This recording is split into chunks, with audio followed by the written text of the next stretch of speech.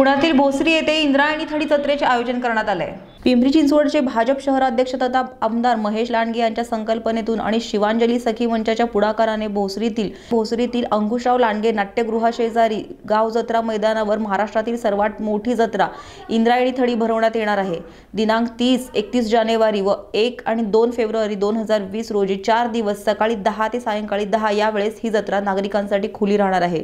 विशेष म्हणजे ही जत्रा सर्वांसाठी विनामूल्य आहे। यामध्ये अयोध्येतील राम मंदिराची प्रतिकृती, रामायणवर आधारित महाराष्ट्रातील पहिला आंतरराष्ट्रीय दर्जाचा लेझर शो, धर्मवीर संभाजी महाराज यांची पूर्णाकृती पुतळा, ग्राम संस्कृती, गड किल्ले, छायाचित्र प्रदर्शन, शस्त्र प्रदर्शन, मर्दानी खेळ, स्वरक्षणाचे धडे, पारंपरिक नृत्य स्पर्धा अशा विविध माध्यमातून आधुनिकतेच्या काळात पारंपरिकता आणि संस्कृती जोपासण्याचा प्रयत्न केलाय।